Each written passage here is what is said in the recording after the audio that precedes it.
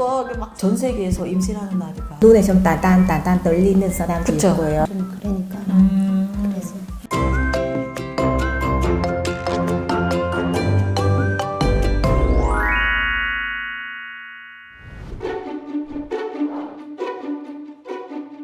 베트남 말하면은 ngày cá tháng tư 이라고 해요. ngày cá tháng tư 아니면은 ngày nói dối 거짓말한 날. 하숙집에 생활하니까 그 같이 있는 오빠가 나한테 갑자기 주인에게 가봐라 무슨 준다고 해서 그냥 나도 뛰고 갔어요. 근데 주인이 너 왜 여기 오냐 이런 물어보니까 그 오빠가 여기 저 물으셨다고 하는데 아니라고 했어요. 그러고서 너 뭐해? 나 아무도 아는데 그래가지고 그 바로 뒤에 그 오빠한테 가서 오빠야 무슨 이렇게 해가지고 막 사쓰고 근데 오빠 얘기하니까 너 오늘 날 무슨 날인지 몰라? 4월 1일 무슨 날인지 모르냐고 물어보니까 이제 설명해 주니까 이게 이제는 만우절에 알게 되었어요. 그래가지고 나는 직접 알지 못했어요. 왜냐면 베트남에서는 그 마우절이라는 것은 없어요. 그렇지만 옛날 우리 그 만화책 마우절은 무슨 뜻인지 설명해 주니까 그래서 그냥 그게 알고 있어 넘어가는데 근데 좀 흔히가 베트남에서도 그 마우절이라는 개념을 적용하고 있어요. 그래서 가끔 누구나도 갑자기 내가 임신했다 하는 것이에요. 그렇죠. 패스트 줄 2개 패스트 줄로 쫙 나와주고 오늘 전 세계에서 임신하는 날이가. 그렇죠. 솔직히 그 마우절이라는 개념은 한 10년 안 돼. 중국에서는 그 마우절이라는 개념이 있어요. 간단하게. 예를 들어서 우리는 같이 내일 회선집에 갈 거예요. 회선 좀 정리하고 가서 맛있는 거 준비해 달라고 해요. 근데 결과 난 집에 자고 있고 언니 나 기다리고 있고 여기는 맛있는 반찬 좀 하고 이런 거 간단하게 있는 거 하고 너무 성이 들어가는 거는 좀 그러니까 그래서 그럼 어때요? 가벼운 장난 좀 했죠. 나는 요리하는 역할. 그러면 다 준비해 놓는데 친구들 안 오는 거. 자기는 저기 당한 적 있다. 그 다른 사람에게 하는 거 아니고. 네. 그랬구나. 근데 너무 과하게 갑자기 이런 거 다른 얘기하면 잘 안 믿어요. 맞아요. 베트남에서도 그 젊은 아이들은 잘 알고 있지만 그 나이 좀 든 분 그게 마우절이라는 것은 그런 거 말고 그게도 모르고 혹시나 우리 장난치면 그 사람에도 문화감을 느낄 수 있는 것 같아서. 그렇죠. 한국에서 제가 그런 경험도 받아서 본 적이 있었어요. 우리 과외 남자 대학생들이 보통 나이 들면은 군대에 가잖아. 그래 갑자기 어느 날이 군복 입고 왔어.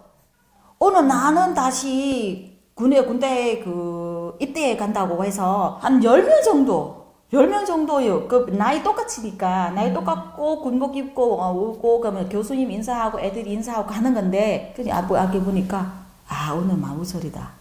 만우절 날이다 이래가지고 베트남에 그 대학 다녔을 때는 그런 거 없었어요. 그때는 남자들이 나이 들면은 꼭 군대 안 가도 돼요. 왜냐하면 내가 대학 갔으니까 아니면은 내가 취직했으니까 그러면 군대 안 가도 된다고. 아직 의무적이 아니잖아요.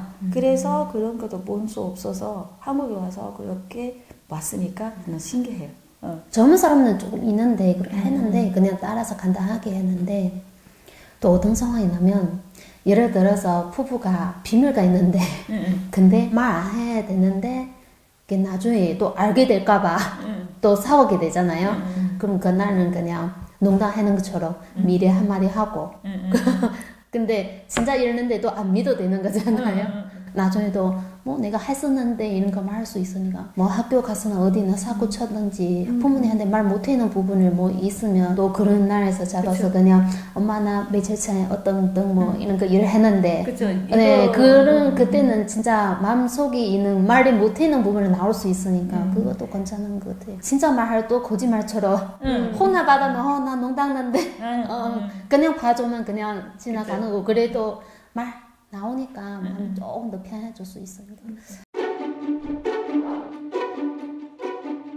있어요. 우리 아들도 가끔 뭐 하얀 거짓말 하는 것인데 원래 거짓말 안 하는 아이는 그 거짓말 한 때부터는 그 웃으면서 하니까 바로 알게 되죠. 그래서 그 다음에는 오늘 무슨 날인지는 엄마 다 알고 있다. 바로 들키었어.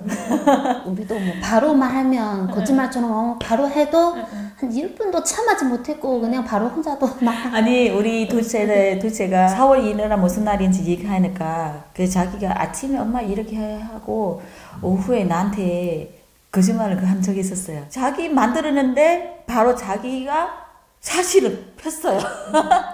엄마 오늘 만우절이요 이래가지고 알겠다 우리는 그래서 나도 그냥 몰래 받아들여주고 그러면 애도 재밌고 나도 재밌지. 거짓말 하면 나도 뭔가 좀 티가 나잖아요. 그죠? 어느 사람 하면 고개 좀 돌아서 말하는 것도 있고 안 그러면 눈에 좀 단단 떨리는 사람도 그쵸? 있고요. 다른 쪽은 지지보고 안 그러면 손에 막 갑자기는 조금 다른 짓 하든지 떨리는 것도 있고. 맞아요. 원래 말할 때는 또박또박 말하는 건데 갑자기 좀 작게 말하거나 아니면 다른 쪽은 나 눈치 보지 않고 이러는 사람이라면 지금 거짓말 하고 있겠다 하면은 다시 확인은 진짜야 이렇게 하면은 아니에요 이렇게 지금 아이들이 똑같죠. 그런 거 잘 모르겠는데 좀 거짓말 하는 거 못해가지고 얼굴도 빨간잡고 말도 마음을 잘 빨리 듣고 정 안 돼요. 잠이 안 와요. 거짓말 하면 집에 가서 잠도 안 오고 이러니까 다 하면 하지 하는 거 못하니까. 어느 나라에 있더라도 거짓말을 표현하는 사람 딱 보면은 더 티나잖아요, 그죠? 근데 잘하는 사람은 또 재밌어요. 유머감 있고 자꾸 앞에 사람들 즐겁게 해줄 수 있으니까.